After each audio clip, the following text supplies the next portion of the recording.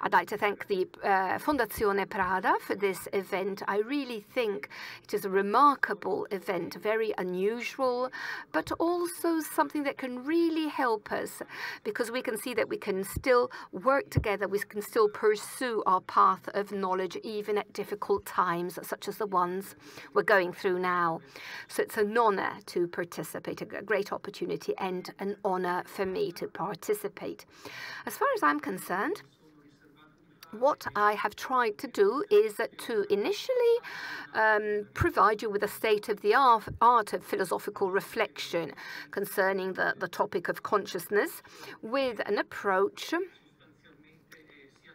that is both theoretical and historical. So basically, I studied the past 50 years, which are a lot for 30 minutes, but obviously I wanted to be concise, so I took the last the last 50 years of discussion to see how they accompanied the study of the mind before, with the cognitive science, the neurosciences. So I hope this will be useful then for our discussion, and obviously for an interactive discussion on the relationship between philosophy and science,